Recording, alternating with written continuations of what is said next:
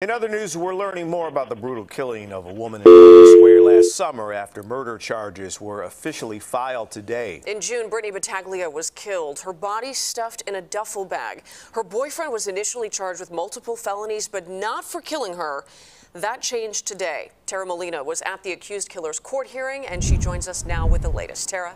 Marie and Jim, it took months to bring these new murder charges. Prosecutors shared vivid details in court. We asked our legal analyst why it took more than 7 months to bring on this murder charge.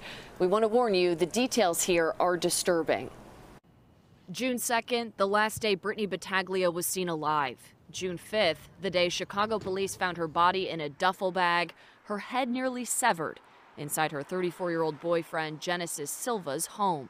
Prosecutors detailing the cuts and swelling friends noticed on Silva's hands in the days Battaglia was considered missing. The large machete police found in a backpack, as well as many knives in Silva's home.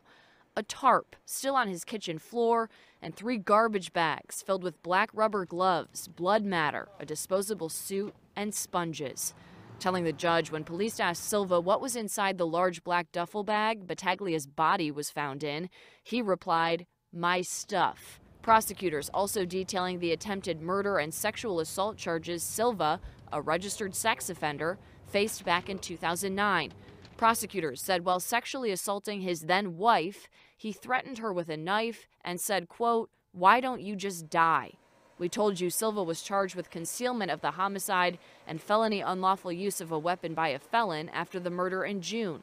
So why did it take until now to add a murder charge? It's not unique. It does happen. It doesn't happen frequently.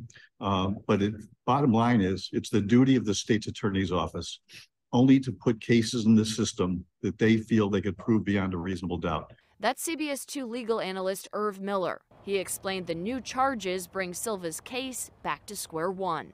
The case was scheduled for a jury trial next week. I believe that will be continued now for months to get this case in a position to be tried as a murder case this time around.